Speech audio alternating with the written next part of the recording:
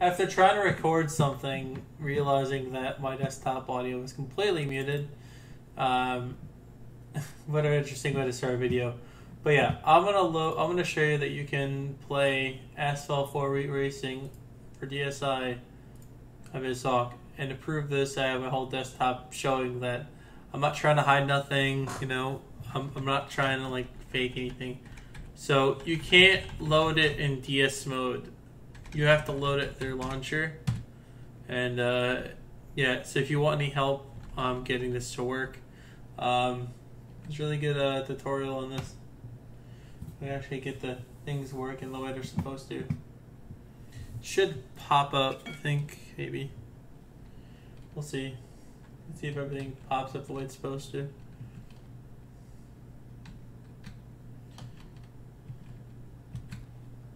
Okay. Cool. My audio isn't loud enough, I don't think. It's just loud enough. There we go. There you go, that's better. But the game audio isn't too loud. Okay, now, and this to show you that it does work. Just show you that with a little course up. You know, it doesn't matter which one. So, just show you that the audio does work. You know, everything's working. You know, you can play this. Keep in mind I suck at this on keyboard, so there will be a bit lag.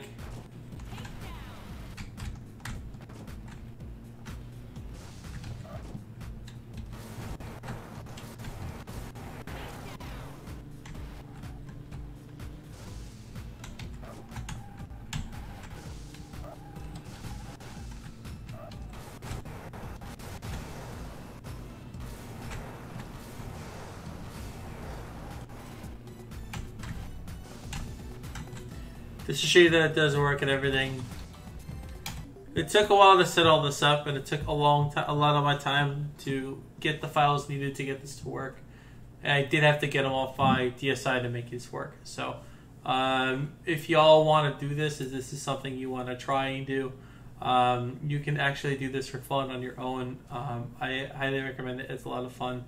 You can run this game without having to pay an exorbitant amount of money for a capture device and hacking the thing just to install some weird file, having to do all the conversion and stuff. It's a big pain in the butt, but I don't have to do any of that because DSi Emulation is pretty good now. And I say pretty good, and if you want to run it, you can. I highly recommend using a controller or a somewhat DSi is similar gamepad, like a PSP as a controller or something like that. You know, something that can easily use a controller, because I feel like the controller is better for this game.